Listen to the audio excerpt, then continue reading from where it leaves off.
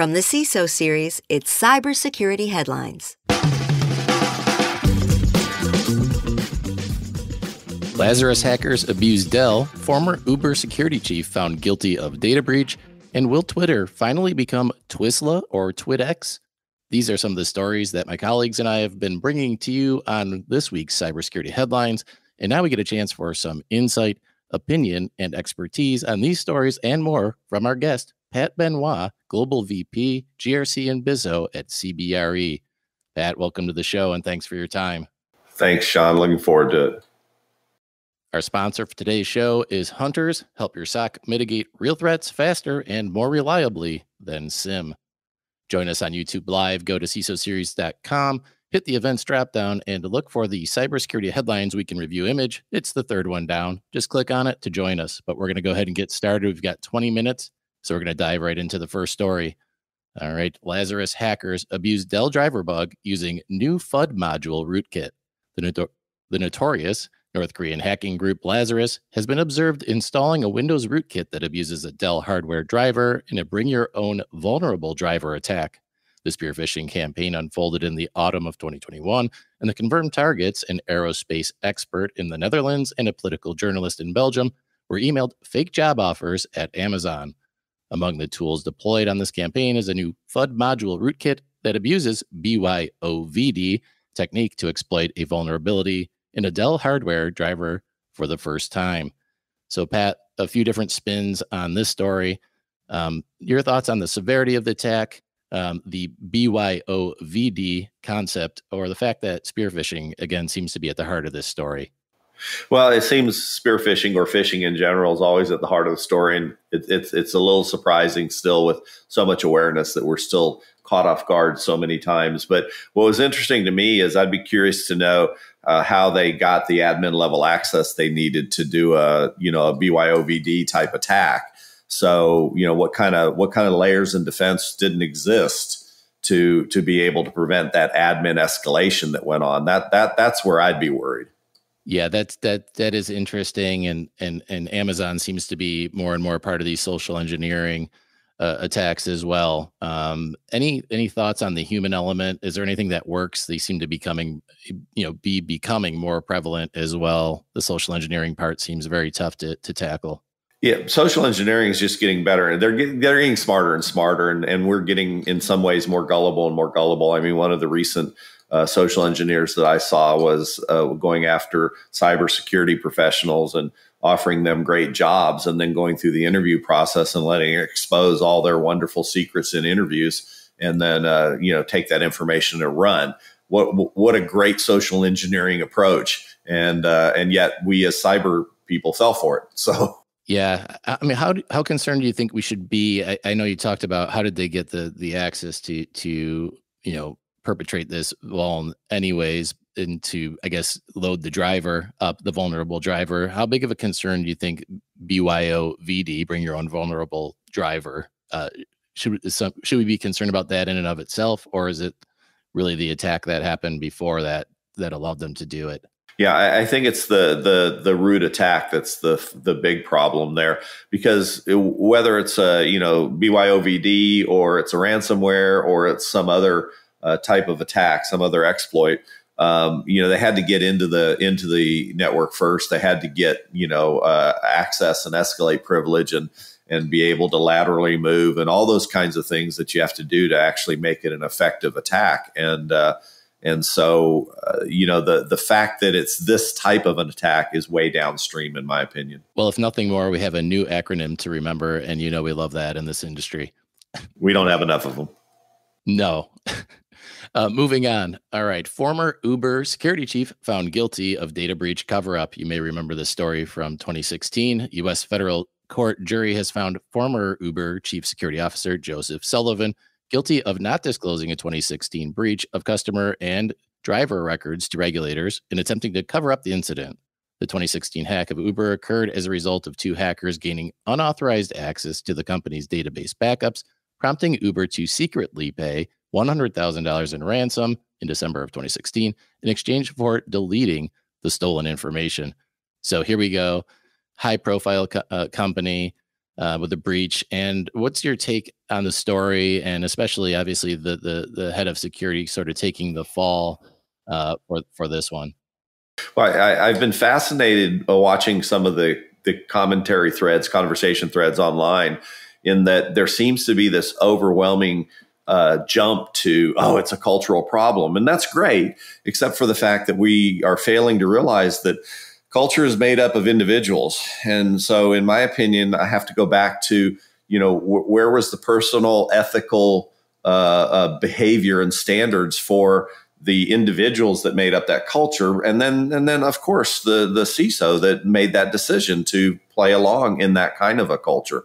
So I think this really goes back to personal ethical behavior, and because it wasn't just somebody got breached, it was then he tried to cover it up or was participant in covering it up, and then knew a federal crime was being committed according to the charges and decided that he was still going to keep that to himself. So should others be charged? Absolutely, in my opinion. I don't think he's the lone wolf here. But if it's a culture, then there's a whole bunch of individuals with ethical problems. Yeah. And there seems to be a blurred line, right, between personal accountability and corporate responsibility here. That is interesting. And Uber has, it's been no secret that they've had their share of scandals over the years. In fact, something was recently published. Our producer brought to light. There's been the top 49 scandals perpetrated by Uber. So take from that what you will. But any thoughts on Uber itself, or like you said, that maybe the scapegoat aspect of this too, whether it's Uber or not Uber? I think that's a concern for CISOs and heads of security. Yeah, and maybe not so much in the financial realm, but is Uber our generation's Enron? They're willing to do things to make money that seem to be, inappropriate. And it's come up time and time again. I don't know how you correct that if other than to have the investigators, find reason that and evidence that there's something going on and charge them accordingly, appropriately. As far as blaming the CISO, I think it's wrong that he's the only one. But by the same token, he was involved. So. Yep. And thanks to David Cross, who said the recent CISO case is very complex and not simple, Exactly. simple blame case. So we just like to make it sound simple, David, but I totally agree. There's always a little bit more nuance, especially in a story like this. All right, let's move on. Well, there's a great deal of nuance when you're not the person that's in the middle of it too. So, yeah, it's a little easier to discuss. That's for sure. Good point. Thanks, Patrick. So let's move on to another high profile story. A Twitter deal isn't done yet. Throughout this week, the world has been abuzz while the will he won't he saga of Elon Musk's arrangements to finally buy Twitter. The Delaware Court of Chancery approved Twitter to proceed with a limited investigation into whether whistleblower Peter Mudge Zatko contacted Elon Musk's lawyers prior to his previous attempt to back out of buying Twitter.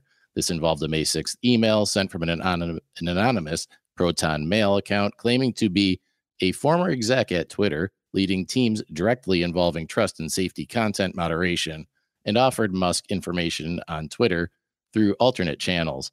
So definitely, if nothing more, a very interesting story seems to continue to unfold. What do you think about the back channel activity here and one of the most significant high profile, I guess, takeovers in history? Yeah, well, if they prove the back channel activity had any kind of illegal component, then obviously they have to go after it. But it sounds to me more like some of this is, Elon seemingly being a master of marketing and controlling and using the news cycle, as he's evidenced over the years over and over again. So, I mean, I think that this in some ways has some of that smell on it, that it's being played to create interest in the story from the get-go.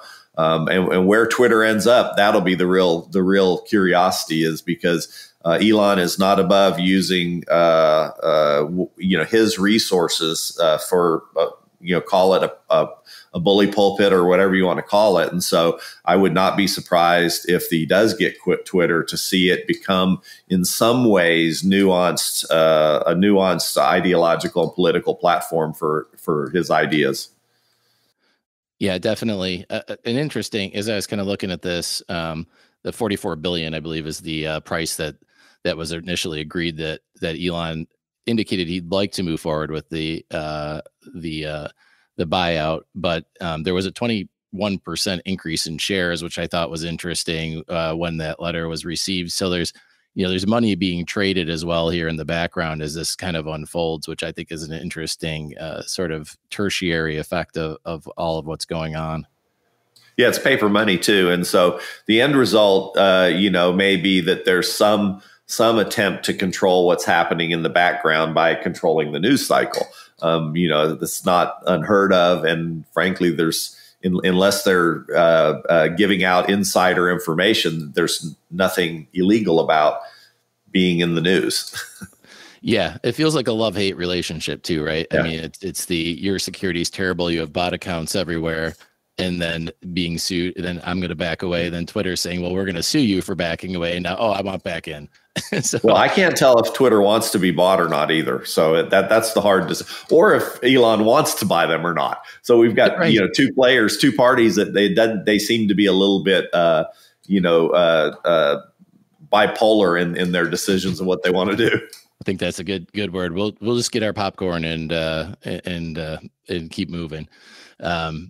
So another next story, another Australian telco hit with breach. While Optus continues to deal with the fallout from its breach back in September, Australia's largest telco, Telstra, has confirmed it suffered a data breach at a third-party organization, exposing employee data back to 2017. It estimates that 30,000 people were impacted, with names and email addresses leaked. So we're seeing telecom companies being targeted more and more, although this was through a third party. Do you think that telcos should be held to a higher security standard because of their connectivity and obviously increasing dependencies on telcos for other organizations as well? What's your take on this one, Patrick? Well, I think until we can start holding companies in certain industries to a higher standard, we need to start establishing a standard of some sort.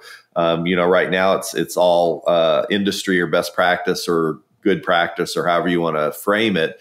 And so, maybe when we're talking about sensitive data, this would be a good opportunity for some consensus on standards for privacy of sensitive data. We've got 50 states, I think 37-ish or 39 of them all have varying degrees of privacy laws, and they're all just a little bit different. Some are the same, some are different. So, maybe it's time, as much as I hate regulation, for the federal government to step up and establish a standard. Once you establish a standard, then maybe we can start talking about whether or not certain industries have a higher standard necessary as a result of what they're handling. And that's interesting. And speaking of standardization, I mean, what about the third party aspect, right? I mean, we talk over and over now about supply chain and third parties and becoming third and fourth parties to one another. And, how do we get the assurance that the controls are in place that we need of our suppliers and vendors? Yeah, see, unfortunately, because of the lack of direct relationship, contractual relationship beyond your third party, there's not any really good way to enforce that except through, you must cascade down the standards that you agree with us. But that's a lot of reliance on hope and sometimes dreams. Maybe this idea of a standard of some sort that is a required business standard for security is something that could help out with that. I don't know. Again, I'm very reticent to want to get involved in setting regulatory standards, but there are so many competing interests here right now, and maybe that's the way to go. It's hard to think of other solutions that would really help push this, materially forward in a standard way. So that's right. That's interesting. Let's move on and spend a few moments with our sponsor, Hunters. Hunters is a SaaS platform purpose-built for security operations teams, providing unlimited data ingestion and normalization at a predictable cost. Hunters helps SOC teams mitigate real threats faster and more reliably than SIM. Learn more at hunters.ai. Okay, let's move on to our next story. So ex-NSA employee charged with violating Espionage Act and selling U.S. cyber secrets. The former employee, Jara Sebastian Delke, appeared in federal court Thursday on charges that he attempted to transmit classified national defense information to an FBI agent he believed was a Russian operative in exchange for $85,000. Delke was only employed by the NSA for about 3 weeks before quitting on July 1st, but while he was there, had top secret clearance in his role as information systems security designer, according to the FBI. So Patrick, I think the glaring question is, why did it only take 3 weeks for this person to apparently get top secret clearance and have access to this type of information? Yeah, and there's a few interesting points here in this. One is, I guess most people think that you don't start on the clearance process until you actually get the job, and that's not really the case. In most cases, you don't actually start in the job until the clearance is finished, and the clearance could take any number of weeks, months, or whatever it takes to get it done. So I feel fairly certain the clearance was in place. So then the question becomes, how strong was their data loss prevention, their data protection program? It sounds like, though, if they did a sting and caught him trying to sell it, that maybe they got a pretty good program in place, and insider risk is doing what it's supposed to do. So I'm not sure it's as bad a story as it sounds, because it was stopped before any data was lost. Yeah, that's an interesting spin on the DLP. And then there's the question of, do you think $85,000 is a fair market price for national defense information? The number of zeros is all dependent on your perspective. Everybody has a price in Texas. We say, we all know, we're just negotiating on price now. We're all trying to make a deal. We're just negotiating on price. So is it 85,000? Is it 8,500? Or is it 8.5 million? It's irrelevant. It's still trying to breach the data. Yeah, and we're talking about somebody, assuming they did get the clearance, like you said, and go through the protocols. This goes back to the insider threat, how much trust, we have to give people access to do their jobs, obviously. So there's always a level of trust built in. Is there anything additional there that can be done to stop something like this from happening? Well, I thought an interesting red flag, which it's not called out, but to me, that he quit within 3 weeks after getting a clearance like that and starting a job, and quit within 3 weeks, that would have been a huge insider risk red flag, in my opinion. And maybe that was part of what was used in setting this up. It's hard to say. We don't have enough information. Agreed. So we'll move on to the next story. LA School District published LA School data published on leak site. The Los Angeles Unified School District confirmed that a ransomware organization began publishing exfiltrated data about its students online. The files appeared on the leak site for the Vice Society ransomware organization, known for targeting educational organizations. Sounds like a nice group of individuals. The attack occurred over Labor Day weekend, with the threat group issuing a ransom demand on September 22nd. The district did not negotiate or pay the ransom in accordance with advice from the FBI. Leaked data includes social security numbers, passport information, and secret and confidential documents, including psychological assessments of students. So what unique challenges, Patrick, here would a school district face? How would an organization that we know has sort of limited funding for its IT and security staff, how would they defend themselves against, arguably some pretty sophisticated threat actors here? Yeah, so I'm going to take the same argument that many school teachers and advocates of school teachers have taken for years, that, school teachers we entrust them with educating our youth, and yet we don't necessarily pay them an appropriate amount. And I think that's the same with respect to if you look at cyber or cybersecurity, especially, I don't know that we as taxpayers fund, especially public schools like this, sufficiently to be able to afford the kinds of tools and people to rise to that level of security. Everybody's working on a shoestring, but our shoestring is a whole lot longer than that of public school systems. And I think we have to give serious consideration to whether there's a funding issue that's allowing them to be more vulnerable. I agree, and I guess that don't go out and vote no on your school budget because they might have some ransomware protection built in there. Read the fine print.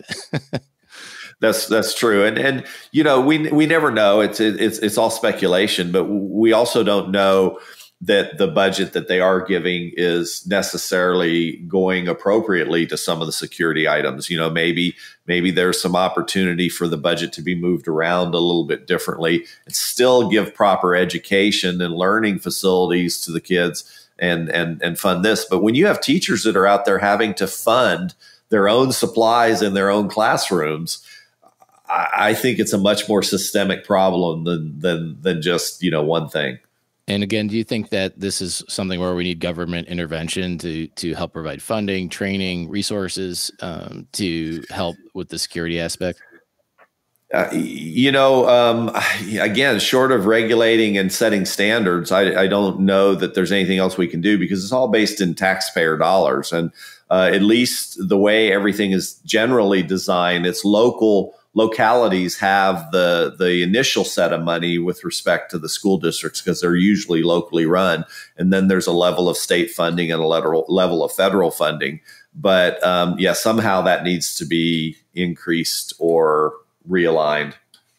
Thank you. All right, let's move on to our last story. Fraud hitting P2P payment apps. A new report from the Office of Senator Elizabeth Warren found an increasing prevalence of fraud and scams using peer-to-peer payment service Zelle.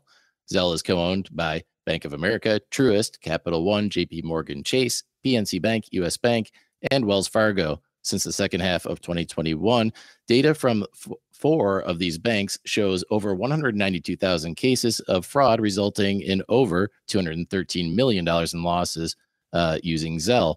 Despite bank ownership, the report found that only 3,500 cases where banks reimbursed for the losses, and on average, they only reimbursed 47% of those funds. So the question here is, obviously, there's a lot of big banks involved. Why so few of these fraud cases being reimbursed back to people? Aren't there regulations in place to sort of hold the banks accountable and the apps accountable for reducing fraud and paying back customers? Yeah, and I guess it comes, for me, it comes down to looking at Zelle is a very open kind of app to use. And so there aren't a lot of specific controls on guaranteeing authentication of the target for where you're sending the money. It will pop up and say, hey, you're sending it to this person. But there are tons of warnings that say, make absolutely sure you're sending it to the right person, the person that you want to. So I think the banks have kind of relied on the fact that they're saying, hey, we warned you, this is not super secure. You got to be sure, and we're out of it. It's not like credit cards where there are other checks. It's not like bank transactions and bank direct transactions that there are other checks and balances. This is pretty open. So I'd be curious to know, how are these people being scammed out of that? That would be the awareness that would help fix that problem. How do you get scammed into sending that much money that many times? And the other interesting thing to me is, if you look at those bank names, caught my eye right away. Sean, you're in GRC as well. Those are many of the same banks that got together and formed a coalition a couple years ago and bought a small GRC company. And now they are trying to force that GRC company onto vendors as their third-party assurance company. So they're trying to ultimately build a revenue stream on doing third-party assurance. I got to wonder what's going on with all of that too.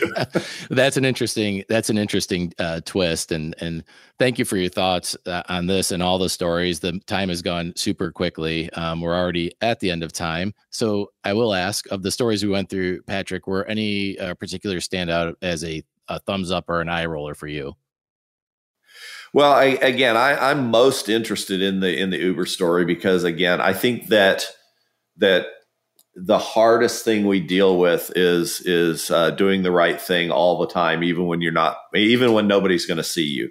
And so I think that's a huge hat tip to ethical behavior all the time.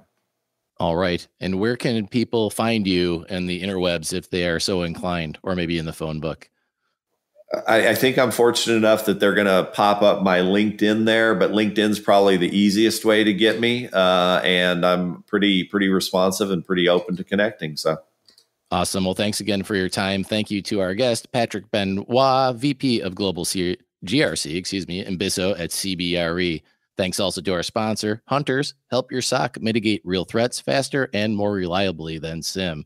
A reminder to join us next week for Super Cyber Friday. Our topic of discussion will be hacking data protection, an hour of critical thinking about what works best to protect, track, and know who is trying to access your critical information.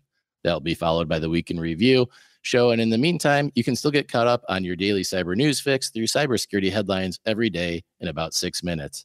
Until next week, I'm Sean Kelly, in for Rich Straffolino, who would want me to wish you all a very sparkly day. Cybersecurity headlines are available every weekday. Head to CISOseries.com for the full stories behind the headlines.